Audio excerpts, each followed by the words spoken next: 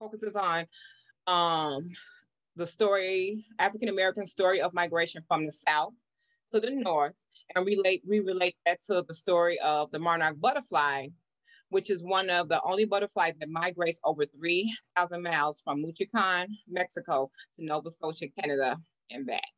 And so we do that so we can relate to a species and understand that everything and everyone has a story of migration. We migrate for different reasons, be it be better opportunities, safety, food, or love, as we had Jeannie tell us last month with her story, or just for the heck of it. So without further ado, here I have my auntie Lillian Smith, and she's going to share us her story of how she grew up in Pace, Mississippi, as a sharecropper's daughter. And I want to keep in mind that she grew up in a time when when they were transitioning from being cotton pickers or sharecroppers to what was it? To modern times or whatever. You know, they were coming out of that era of Jim Crow or slavery. And so without further ado, Lillian Smith will tell her story. Good afternoon, everybody. Good evening. Oh, it's evening time. Good evening, everybody. Hi. Like she said, my name is Lillian Smith, and I was born in Pace, Mississippi. And Pace, Mississippi was considered a city, okay? One store, one cafe, and my great aunt owned that cafe. So I was born in the back of my Aunt Lucy's cafe on a Friday night. And I used to tell that story as a little kid. And I said they was frying fish because in the South, Friday was a fish night, okay? And I didn't like fish. So I'll tell the story about the fish because I didn't want to eat fish, okay? So anyway, my mother moved when I was about 2 from Pace, Mississippi to a town called Beulah, Mississippi. And that's where I lived and went to grammar school in Beulah, Mississippi. I had a lot of experience in Beulah, Mississippi. Some of the funny things I was telling Princess that she really loved about how I was the youngest of the girls. And it was 3 boys under me. So my first job was babysitting. And I was 3 years old when my brother was born. And my mother taught me how to take care of my little brother. When he was born, he weighed 10 pounds, and I was always little. So at 22.5, I didn't weigh but 90 pounds. So you know how small I was at 2 or 3 years old. So anyway, I was the babysitter for my brother. I learned how to fix my breakfast from a wood stove warmer. You all probably wouldn't know what that is. Look it up on your phones and find out what a wood stove, what a warmer is. That's where my oatmeal was put in the morning with my biscuit. And I had to get it when I woke up and got dressed. I dressed myself at 3 years old. So I can go way back with my baby brother. And so no telephones, no communication. I was too small to call my mother. So what she did, she tied the baby diaper to a wood stick, and I would wave the wood stick on the front porch, and she would come to the house to see about the baby when it was time to see about the baby. When lunchtime come, there was no clocks when I came along, okay? It probably was, but not in our house. There was no clock. So she taught me how to tell time by the sun and what time of day. When the sun got in the middle of the sky, it was 12 o'clock. And she was on her way home to see about me and the baby to fix our lunch. And so as I grew from that age in Beulah, Mississippi, up to the age where I went to school, and when I went to school, in those days, when the kids went to school, you had to know your name, you had to know your different colors. You learned that at home. You didn't go to school to get that. So the kids that went to school came home to teach the younger ones how to do that, the alphabets, the numbers, the name. I was telling her the address. Everybody knew what a house was, so we didn't have to know certain addresses. Okay. So I learned all of that in Beulah, Mississippi. So when I left Beulah, Mississippi, the times was changing where the cotton picking. Oh, by the way, the other job, I was a water girl, not only a babysitter, but I was a water girl. So I had to pump the water. And I was too short. You may not know what a pump is, but you pick the handle up and you bring it down. And so I couldn't do it like this. So I'd have to push it all the way up and then jump up and grab it and let the water come down in the bucket, okay? And of course, that was, to me, was a lot of fun. I was getting exercise. We didn't have to worry about going to the gyms because we had plenty of exercise because we could work back then and get your exercise. So my little brother, praise the Lord, on January 11th, that little brother that I babysitted was the last one of my siblings, and he passed on January the 11th.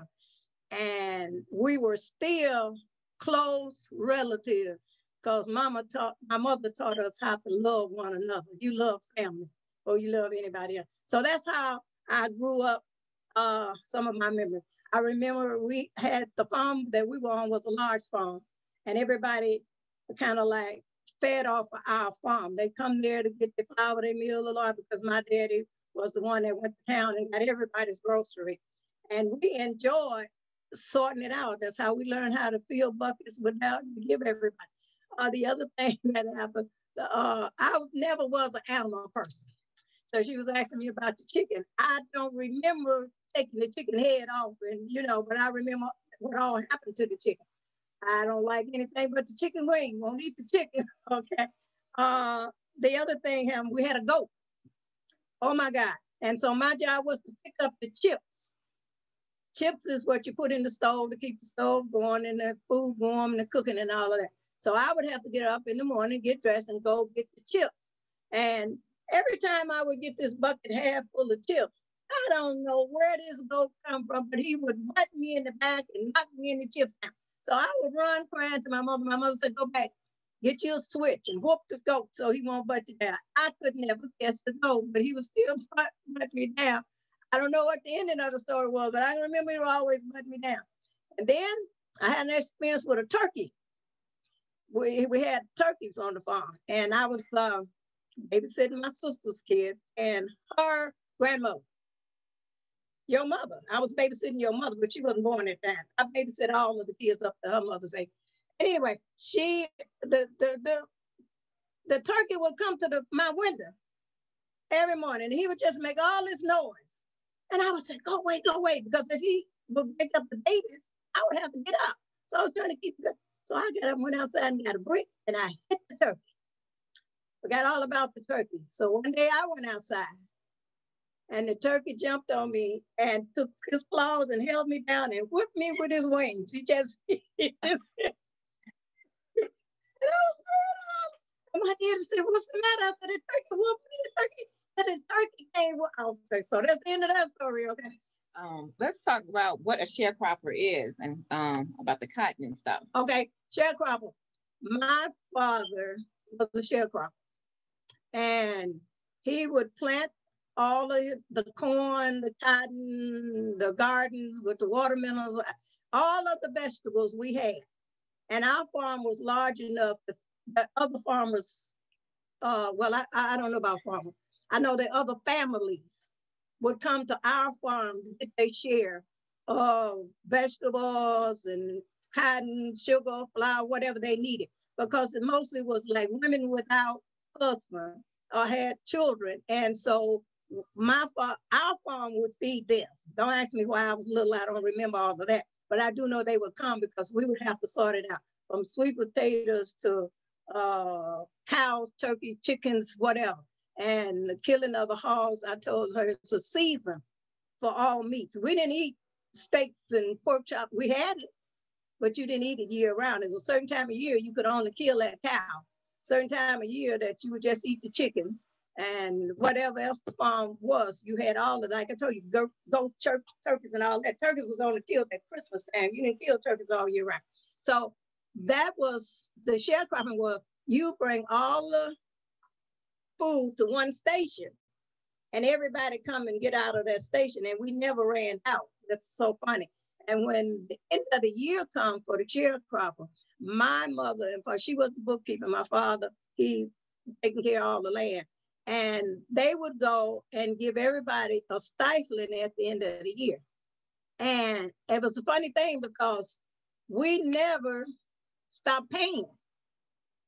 So no matter how much you made, at the end of the year, you still owed the man for sharecropping from him. So my mother decided that she didn't want her children to grow up like that. She wanted us to go get a full education. And where we was at, we would never do it.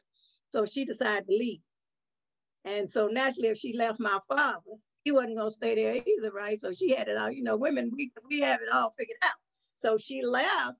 And at that time, I was probably 11. I was the oldest, and it was 3 boys under me. So when she left, Daddy left. And all I know, he went to town to tell the man that he was going to move. And the man said, you owe me some money. You got to stay 1 more year. And my mother said she wasn't staying. So she left and went to my grandmother's who lived in town. And so my dad left. I remember him leaving in the night, late at night, because some people came from Chicago. He left with them, came to Chicago, and he ended up in Benton Harbor, Michigan. So when he went to Benton Harbor, Michigan, that's where my mother's father lived at. And that's how I was the first one to go to Benton Harbor, Michigan. So I went to Benton Harbor to stay with him, and that's where I went and I finished school. My mother, well, let me just make it plain for you. 14 left Mississippi at night in a car coming to Benton Harbor, Michigan. And nobody died, and they all made it to Benton Harbor, Michigan. My grandfather lived in Benton Harbor, and he was a construction, what do they call him? Not supervisor, they wouldn't call him supervisor, but he was a foreman for a construction company. So all the men that came got jobs. And back in those times, you couldn't say, this is my son, if you were Black, I want to give him a job. You would have to say that I want to get this young man a job, but he couldn't call you daddy or granddaddy on the job. So my oldest brother went to work, and my dad worked for this construction company. And in the Harbor, Michigan, my grandfather then built the first Sears and Roebuck that was there, the first big bank and all of that. That was, a long time ago. But they didn't know that my brother and my father worked for my grandfather. And so that's how the times was back then. So they got their own homes and had their own. My grandfather had a barbecue house. And I learned how to cook pig snoops. Probably don't know what that is. I wouldn't eat them, but I cooked them. Oh, on Friday night, they would be lining it up, coming to my grandfather's house for the farmers. The farmers would come, because Michigan was also a fruit farming vegetable place. You got your apples and pears and blueberries, grapes, you name it, all the fruit came. And people as far as Mexico would come to, and Carlos would come to Benton Harbor, Michigan to do the fruit in different little towns in Michigan. So they would come out and get the pig snoops and the pops and the wine and the whatever and go back to their little farms. And that's what they did. And my grandfather made enough money to build houses for everybody in Benton Harbor, Michigan off of that pig snoop. I saw Shannon's face go, pig snoop. But anyway, that was where I went to school, picked every berry, every broke asparagus. I hated asparagus till I got grown, because the juice off of asparagus stick to your head and make your head all gooey. But I did that. It's not pick, you break asparagus. Pick blueberries, raspberry, beans, spinach, you name it. I did it all. Tied grapevines, the grapes you all green and red grapes. I had tied those vines to those poles. I just want to say a funny story. When we had went to the host blueberry farm, I had brought my auntie. And so I was like, Lillian, you're not having fun picking blueberries and stuff. And it was so funny because she taught me how to tie the bucket to me to pick the blueberries. But I was so excited. And she looked at me. She was like, I was raised doing this type of work. I don't want to do this. She said, so I remember what this stuff was like. She was like, it's not fun to me. I'm like, oh, okay. I'm like, I'm sorry. And some of the best peaches in the world come out of Michigan. And let me tell you, I'm allergic to peaches, but I would break out every summer because I would eat the peaches, cut them up and eat the peaches. But you broke my train of thought. We were going to. Oh, I forgot. I'm sorry. Oh, okay. Anyway, let's go. High school. No, we didn't tell the story about I told about everybody but my grandmother in Mississippi. Okay, let me beg. I don't ever want to leave Granny out. That was the rock of the whole family. Okay, so in Mississippi, my grandmother, my grandmother could make some quilts that I still have some that will blow your mind. People don't know how to make quilts. She would set up a quilt pattern probably about September, I guess, when we get ready to go back to school. She would put this quilt up in her living room, and everybody had a corner. All the neighbors would come.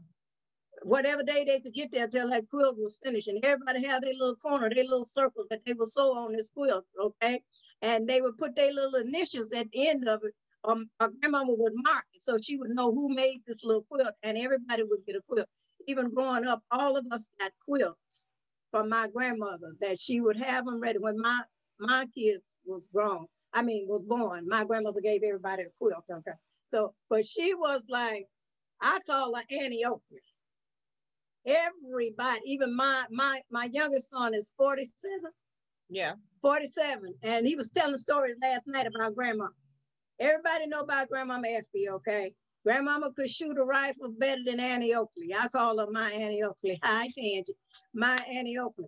Grandmama, if you dresses and aprons, and she made all of my clothes. I could go to school, and if I could sketch it, I'd look, tell her she'd find a piece of material and make me that outfit. That's how she could sew. But let me tell you, her favorite saying was, I say what I mean, and I mean what I say. If I tell you something, you can take it to the bank and cash it in. It's pure money. And that's what she meant, and that's how she did. So she went through some hard times, and we all knew about her, but she would talk to us, to sit us around. Little kids sit around her. When she talked, you sit around her. And my son was telling a story about she kept this little bag behind the chair. And he was telling me the big peppermint sticks. She would break them peppermint sticks up and put them in that little bag. So she knew which piece to give who out of that little bag. Okay, so they just loved grandmother and how she, she raised us. So she taught us the things. And I was telling my great nieces the other thing. Family is all we got. Has nothing to do with color. It has nothing to do with race. It has to do with who you love in your family. And if they join your family, that's a gift from God. But if he give them to you, that's yours. That's a gift. God gives you family. So that's what grandmother taught us. And the one story that my son is a minister, both are ministers, but the oldest one is on TV. And he tells this story all the time. When I left Mississippi, and I didn't tell Princess that, my grandmother told me, said, she took me in the back of the house, and she had this little can in her hand.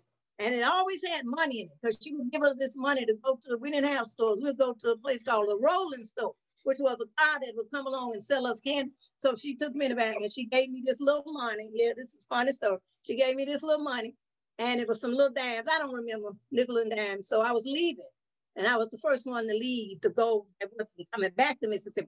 And she said, I don't have anything to give you but Jesus. And I want you to take this everywhere you go. And believe it or not, I just made 78 and I've been in some rough spots, but that Jesus she gave me, I just wasn't supposed to be on here, y'all. But that Jesus brought me to where I am now. That has helped me. She taught me how to help the ones behind me. You reach back and you get them in. This wasn't supposed to be a story, but I'm a preacher, so listen. You reach back and you get them and you bring them along. So that's what I did. And that's what I still do. But that was the grandmother that taught me to teach the others and the others to teach the others. And so that's what I'm trying to teach. Princess is good at what she do because she was taught to do what she do. I don't know what she do for you all, but I'm just talking about what she do for family. So let's get back to me leaving Benton Harbor, Michigan. Okay? When you got to tell the story about grandma shooting. Oh, Lord, I didn't want to tell them. And I thought I wouldn't have to tell them. My grandmother, she lived, her father was an Indian. And he went from Mississippi, Arkansas, Georgia, all around the Mississippi River. He was a horse trainer. And so he would train the horses and sell them to the white farmers. And he taught my grandmother how to shoot. Like I said, I call her Annie Oakley because she could really shoot gun, rifle. It didn't matter. She could shoot it. And he taught them, her and her brother, how to shoot. And the people would come out at night and shoot in their houses. And some people were shooting and grandma was shooting back. The clan. Tell them. The Klan. Well, in them days it was the Klan, but we didn't know. So what they did was they would steal your land by coming to intimidate you off of it, the shooting, all that kind of stuff. She tried to be nice, but it was the Klan, right? Okay, yeah. Okay. So if they killed you in the house, guess what? The house belonged to them. And wasn't anybody going to say anything about what they did to you or how they did it to you. But it just so happened, my grandmother shot somebody. And they went and arrested her and took her to jail. And my uncle and my mother had to stay over in Arkansas with the other families.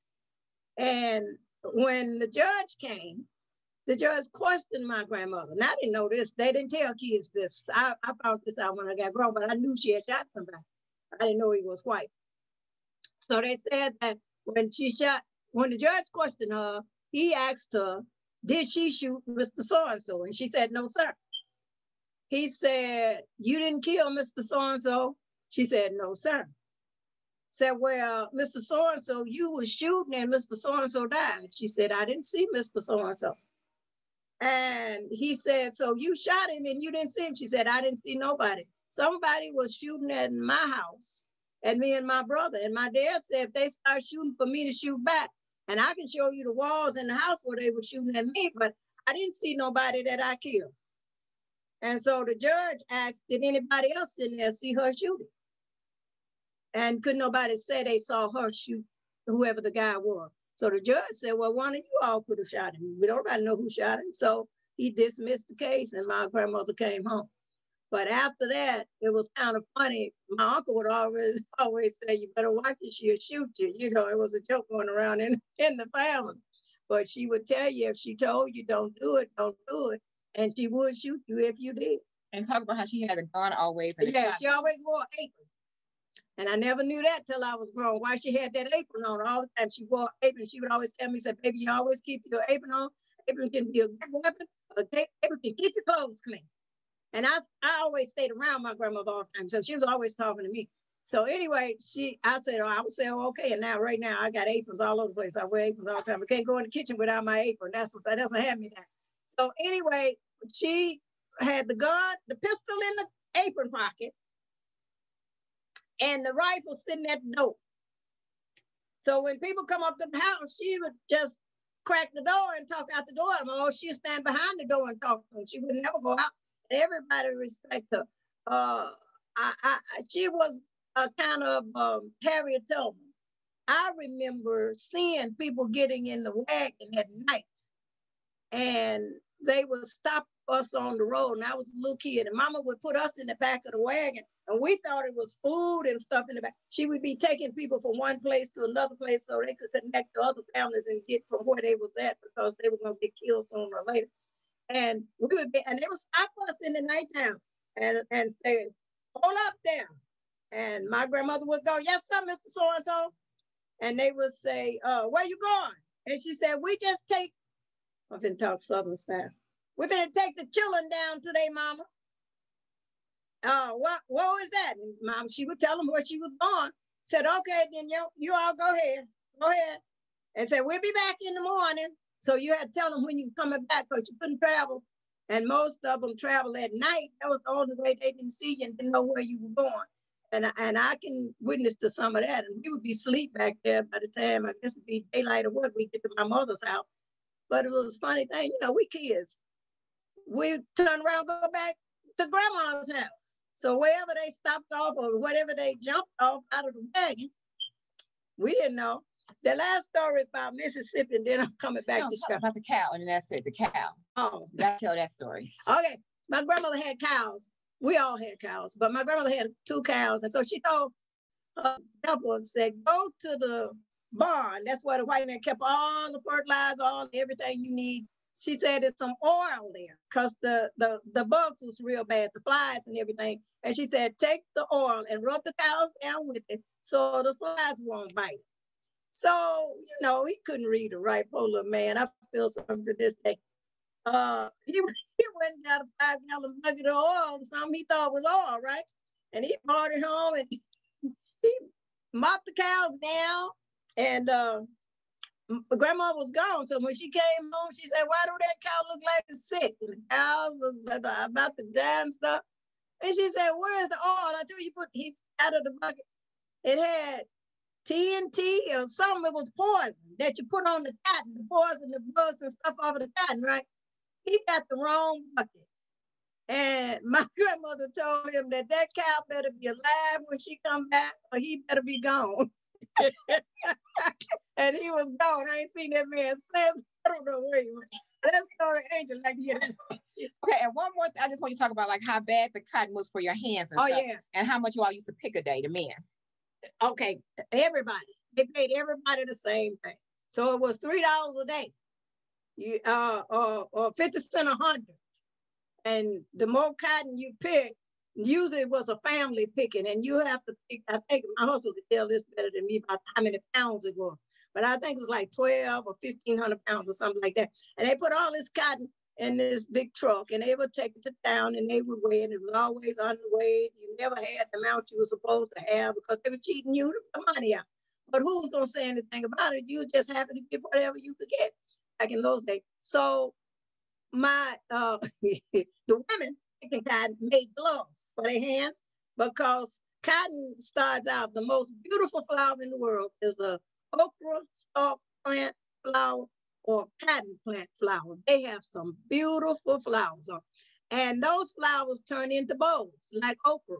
Okra will cut your hand too. So the women picking the cotton, you gotta pull it out of this bulb. So when you go to grab it, those thorns on there stick in your finger and cut your fingers all up. So some of them had, you didn't know how to do it. You have to reach to get the cotton and snatch it. So that's what my grandma called it. You have to snatch the cotton out the bulb and put it in the sack. And they had these big long sacks at the end. So you had to put the strap over your shoulder, sack on your side, and throw the cotton in. Pull it off, throw it in the sack. Pull it off, throw it in the sack. And that's how your hands would look. The women, no manicures. Wasn't no sense. We had nail polish, I'm sure, because my mother had it, but wasn't no sense in wearing it because it wasn't gonna help the cuticles and all of that around here. So that was the part about the picking the cotton. Somebody else you want me to tell about missing?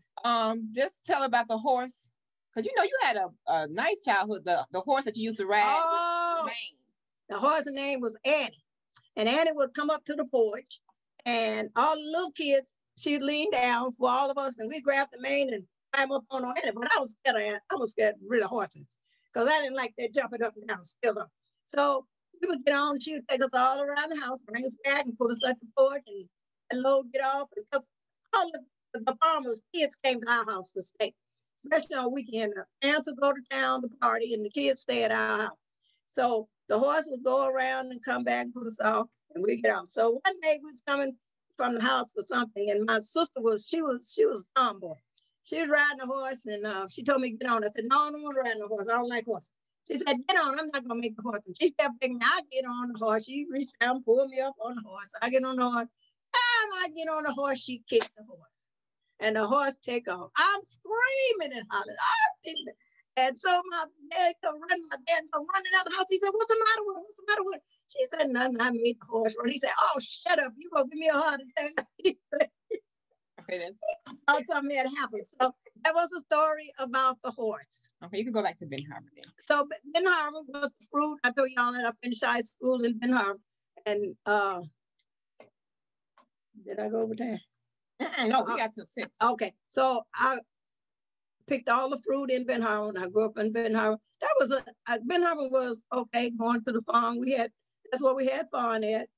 We had our own money because by that time it was money being paid. But one more story. In Mississippi, how Mississippi was as a kid, and I can remember these things. My oldest brother was cutting timber, and the men was all cutting timber. So I don't know who worked, but somehow they got my oldest brother to work, and he was cutting timber. At the end of the day, they was paying $3 a day. And so when they finished, my oldest brother went to home, and he was excited because he had $2.50 or whatever the change was. He had it. He put it on the table, and he went to take his bath. And when he came back, my grandmother said, "This your money?" And he said, "Yeah." She said, "What happened to the rest?" He said, "That's all he gave me." She said, "Well, how much was he paying the men?" He said, $3 a day. She said, Did he complain about your work?" He said, "No, ma'am." Oh, so he said you did all right. You don't have to move. Okay. And he said, yeah. So she said, okay. So this is all he did. She said, yeah. She said, okay, put your clothes on, let's go. So my brother put his clothes on, and we went to my grandmother took him down. When she got into the city, up to the boss's office, she went in and she said, Mr. Guy said, this is my grandson. Say, did you like his work? He said, oh, yes, yes, yes, yes. He worked fine. Said, and you have no complaints. Said, no. Said, well, why you paid the man $3 and you only paid him whatever it was? And he said, oh, yeah, because he wasn't a man. She said, you told me he did this, he did it, and you liked his work. You wasn't dissatisfied. He did the same work that they did, but you're going to pay him less than, so you owe him some more money. And so she said, you can take this back and give him his money. And so he gave him his $3. So that kind of taught all of us to speak up for yourself. And that's what she said. If you don't tell people how you feel, they can't look at you and tell. So you got to tell them what you feel. And if you deserve it, then you ought to get it. And you know, she taught us a lot of little things that were me, what we could do without being rude to people. Just speak your facts. And that's what I have learned in life, to just speak my facts. Do your work and you get paid for it. Hard work, but it's a day's dollar. You got to do a day's work. Your transition from Benton Harbor to Chicago. Okay, so I left Benton Harbor, moved to Chicago. And when I came to Chicago, I was kind of like, I didn't even know what I wanted to do. Because back in those days, if you did a certain job, that wasn't a woman's job, that was a man's job. And you can't do this, you can't do that. There was always stipulations put on what you could do. And my mother would have a thing about, if you haven't did this by such and such a time, my mother was the war horse. She'd look at you and would never smile. I thought the lady was always mad. I didn't know what was wrong with my mother. Everybody said she was sweet to everybody but me. But then I was kind of rough houses anyway, so she she had to keep the rein on me. And so when I got here, I moved with Princess' grandmother, which was my sister, and I stayed with her. And in a year's time, I had a pretty nice job. I went to work for Montgomery Ward, and I worked at my first job was Montgomery Ward's. And I went to dental assistant school at Chicago, medical and dental assistant downtown Chicago at that time. And never thought about it. But I was going there and I was paying to go to school. I was working days and go to school at night. And I was there and this young lady came in. It was mixed. I don't know if this girl was from Jamaica or someplace. And she came in and said, I'm coming up to graduation. And they were supposed to get us a job before we graduated. And so this young lady said, I've been out of work for a month. I graduated and you all haven't found me a job. And she was loud because we in the classroom could hear. She said, you're finding all the white girls jobs, but you haven't found any jobs for us. She said, and I don't think that's right. It's a lot, even if you didn't find me a job with a white doctor, you could have got me one with black doctors. Plenty of black doctors on the South Side. And so she said, so you give me my money back. And so I left Chicago school. Now that's why Grandma told me to take Jesus with me everywhere I go. So I left Montgomery Wards and I went for a better job working for Goldblatt's. And I went to work as a file clerk. And when I went in there, I had never seen so much paper in all my life. They had files all around the wall. They couldn't find nobody's file. It was just, and I went in and in a month's time, they gave me a crew of 3 people. I had all those people working, filing those files back, and we had put those files back. So the boss came to me, first of all, let me tell you, when I went to the job, I told him I came here, I don't test well, so I'm not taking no tests. I work real good, and I need a job. Now, if you need somebody to work, you tell me, and you give me the job, and I'm going to come in here, and I'm going to do your job. I said, but other than that, I didn't come here for anything but a job. And so he was sitting at the desk looking at me, rocking in his back and forth in his chair, and he looked at me, he said, have a seat. I said, oh, you never did say have a seat, so I didn't sit down. And so I sit down. So he said, okay, he asked me my credentials. And he said, when do you want to start work? I said, Monday. And this is like Tuesday or Wednesday or this week. I want to start Monday next week. So he said, okay, that's fine with me. So come in and you can take the papers home. We can fill them out and come back. So when I started at Go Blast, I did the files and everything. Within a month's time, they moved me to credit cashier, which, oh, I love that. I really love that. I put in the people's checks and validated how much money they paid on their bills, right? And everybody else was doing my filing. And I stayed there for about a year. But I had already been to the dental system school. So I had a toothache. And oh, my mouth was killing me. So I went to this dentist, and my dentist referred me to another dentist was close in my neighborhood. And when I got to this, I was telling them how I wanted my mouth fit. And so he said, how do you know all this? I said, because I went to school for it. And he said, where? And when I told him what happened, he said, you know what? Wednesday, they are opening up a class across the street. And I know this man personally. He wrote a note and said, take this note over there and give it to him when you leave here. And I went over there to, it was called PWO then. And that's when they had a manpower program coming out. It was a program that they would hire mothers that was on aid to work. And so they put me in that program to go to dental assistant school.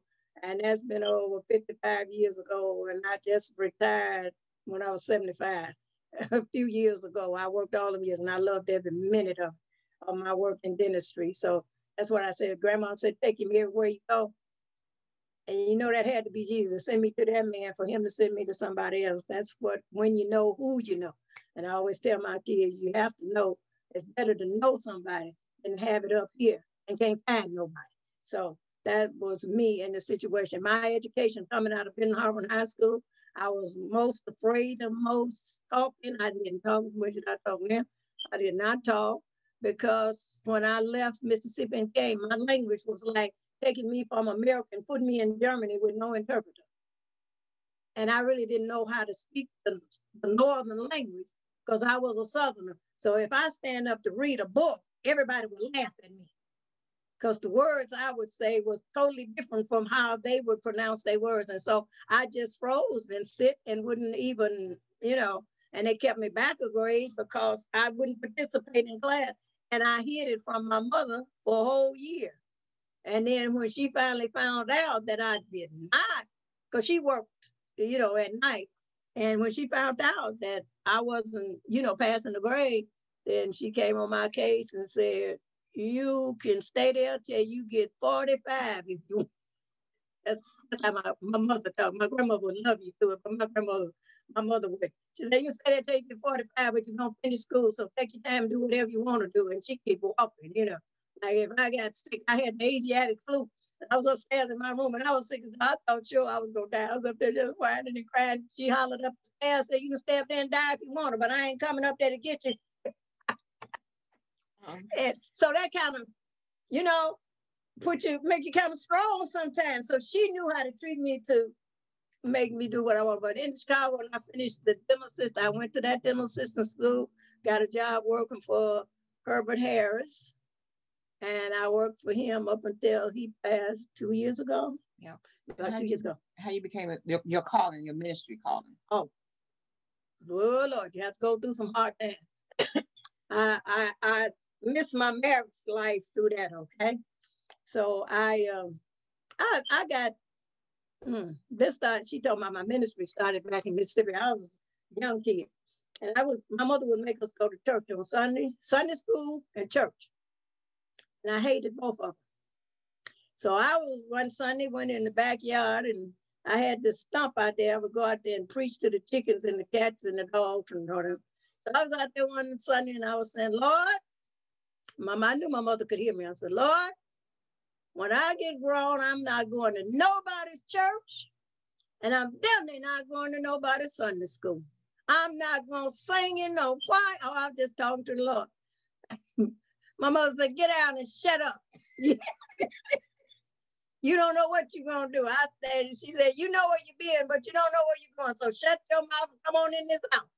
And so next Sunday, I come home from church. I go in the yard. I get a tub of water. And I'm going to baptize the dog, right? I baptized the dog. And my mother came and she asked my brother, said, where's the dog? I haven't seen the dog. He said, the dog left him running yesterday because Lillian baptized him in the backyard. And I would have church with the kids, like when they go, I'd have everybody singing and dancing, and I was just, and I didn't know that was, you know. So when I got married, oh my God, when I got married, I had 2 boys, and my first marriage, turn it on. My first marriage, you know, it dissolved in a divorce, and I had 2 boys to raise. So I learned how to talk to God. And I told him I didn't know what my calling was, and I didn't. So I went to school and I became a Sunday school teacher and wasn't gonna never preach. I told Lord I wasn't gonna do that, right? And I went back to school, and he had told me my calling was to be an evangelist, to evangelize. And so that's what I did. And I went to school and got my paperwork for to do that. And I guess I was kind of good at it. Hey, Pap. And that was where I came, and I prayed inside the womb for each child a different way, and they both became ministers. And I had no idea I would end up with evangelist. And before their father left here, he was a preacher.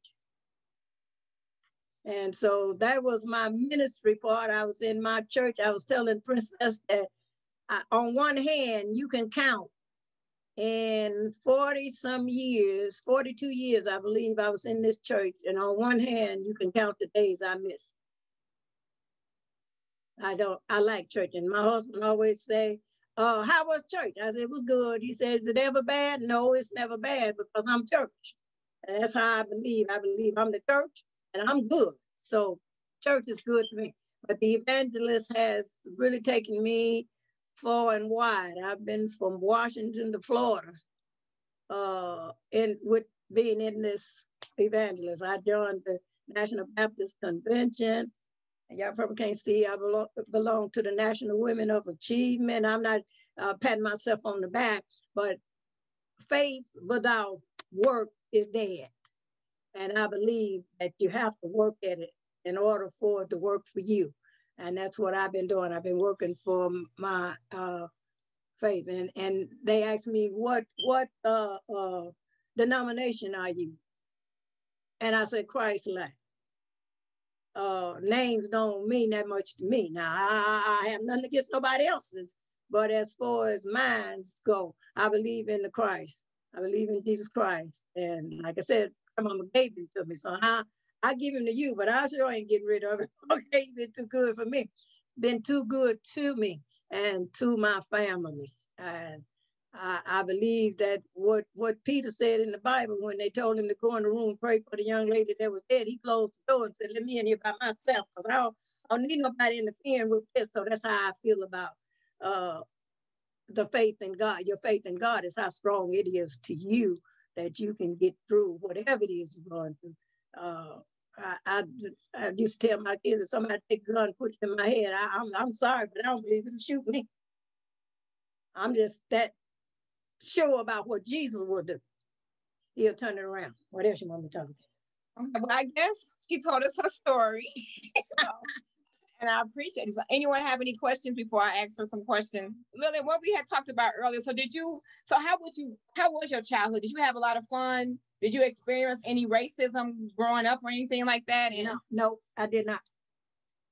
The first I knew about racism was when Emmett Till died in Mississippi. And I think I left that same year when Emmett Till died. And I didn't know about the killing. They probably was talking about it, but it wasn't in the area. If it was, I didn't know about it. Okay. This is the truth. Like I said, my auntie owned her own cafe. My grandmother, I know she worked on the farm, but my mother was a secretary for everybody around in the area where we was. My father had the equipment to do everybody's land and to bring all the food in to everybody. And so his day was most of it. He weighed all the cotton for everybody. We would be out sometime till like down there at 9 o'clock. It was still light outside. So we had transportation to go to the different ones and weigh their cotton, or they would put it at a certain place, and certain days Daddy would go there and weigh their cotton and everything so he could take it to the gin, or they would send a truck or something to get the people cotton. So I never had that problem. We had food. Oh Lord, he had a house, cotton house. That's what it was called. You put the cotton in during the cotton season. And then when the wintertime come, you will put the corn and the potatoes. And I've had, some of you probably won't laugh at you, but to get the corn, how you all are eating cornmeal now, we used to have to take it off of the cob. So I know how to take a washboard and take the kernels off of the cob into a tub, and then Daddy would take it to town and have it ground into meal and bring it back in sacks. And the beans, I know I taught my well, they wouldn't do it, but I've taught Princess will tell you, I buy beans every year just to peel them, do that. I know how to shuck corn, take it all off of there, and then take it off the cob to fry it. I know how to do all of that because that's what we had it to do. Now, there were people that didn't have food, but if my daddy found out about it, then we would take food. You know, my sister and I got two older sisters, three really, but the oldest one, she was married and had Princess grandmother. I don't remember living with because she's 10 years older than I am. So by the time I was 5, she was 15 already, and I think she got married at 15 years old. Do you like to garden? Love it. I had a garden this past year. Last year I had a garden. Cucumbers, okra, squash, tomatoes. I grew all of it. In fact, everybody in the neighborhood can tell you that go down to Miss Smith's house, she got cucumbers and squash. Yeah, I love the garden. Do you ever go back? So I don't think Pace does Pace still exist now? I went back to Pace. The last time I was in Pace, I went to the place where I was born. It's that little cafe with that same, they didn't call it restaurant. They call it a cafe. And the jukebox is still there, where you put the nickel in it and play the music at. Does Chicago feel most like home or Benton Harbor? Chicago. Because that's where I spent my adult life in Chicago. Okay. With my kids and my husband and my house and all of that, yeah. Okay. And my jobs was here. So I got one more question to ask you. So you did say that down there during that time it was a color preference. Like if you were light, you got treated better and all that kind of stuff, or no? Let me tell this story. Mm-hmm. I said I didn't know prejudice. I didn't at that time know what it was. My god sister was a school teacher. And during the summer months, when everybody was picking and working in the cotton fields, because I was smaller, I lived with my godmother. And she had her own grocery store, candy store, whatever. And we fished and went to the store and whatever. But I went to school with my god sister. And this particular day, I don't know if I was the smallest or not, but you'd have to raise your hand to go to the bathroom. And that was outside. And so across the street in the front of the schoolhouse was this white lady's house. And we would always wave at her when we walked to school. So I went over to the bathroom, and I never thought of this story until I saw that story with Miss Jane Pittman in it. I don't remember what the name of the story was. But when she went to the water fountain to lean over to drink the water, and all the white people in the town was after her about it. Maybe you all hadn't seen the picture. But anyway, I went to the bathroom, and over there, she had a nice catalog. And I'm looking at the catalog in the bathroom. I see this lady running to the window, peeping out and running back. She would come to the window, peep out and run back. And I'm saying to myself, I'm like 5 or 6 years up. Yeah, it couldn't have been no more. 7 at the most, not that old. And I'm saying, what's wrong with her? So I get through, I put the book down, I come on out, go across the street. She passed me running to the and when I got up in the door, she in there talking to my god sister, and my god sister come and she take me and pat me on the arm, holding me, said, and I know the exact word. She a baby. She didn't know any better. And I promise you that won't happen again. I'm so sorry that happened to you. It will not happen again. And the lady just cried. I started to cry. I'm thinking, I'm a kid. She crying and I'm crying. She crying, but I didn't know what she was crying about. So when she left. My god sister told the oldest, because they always send a student aid, they call here, but they sent an older girl. And so my god sister told us that whenever the little ones have to go, you go with them. You take them so they don't go across the street to her house. I never remembered that story till I saw the one where that lady went to that water fountain to get that water. And they told her she wasn't supposed to drink out of that fountain. And that haven't been too long, like 2 or 3 years old, maybe, whatever, years ago. And that's when I thought, now that was my first prejudice, but I didn't know that that's what it was called. That's the only incident that I remember having. I don't remember having no other with no, you know, right. They talked to us, we talked to them, you know, they little kids played in our yard, we played in their yard, and that was simple. Shannon, what part of Mississippi is your grandfather from? Which grandfather? I don't know. Was my grandfather from Mississippi? Shannon, was her grandfather from Mississippi? Shannon asked. Oh, yeah. By all means. He's from, I'm not sure, Shannon, if he's from Pace, Mississippi, but he's in that area, okay? Because my mother was born in Shelby, Mississippi. So I'm not sure. And that's why I got to find some history on him. That's a whole new family. I don't know. Okay. All right. Do we have any more questions? No? Okay, well Who then. Katie Maxwell. This is Katie Maxwell, right? Okay. Yeah, so I would like to thank everyone for coming tonight. I'm glad that I had my family sign on. Got some people from Texas. Thank you, Shannon. Appreciate you. Of course, Faith and Play staff, appreciate you. Elena, thank you for working with me to get me online. Katie, a pleasure. Angie, love you. Thank you, everyone. Orlando, thank you. Love you guys. Thank you for having me, Faith and Play.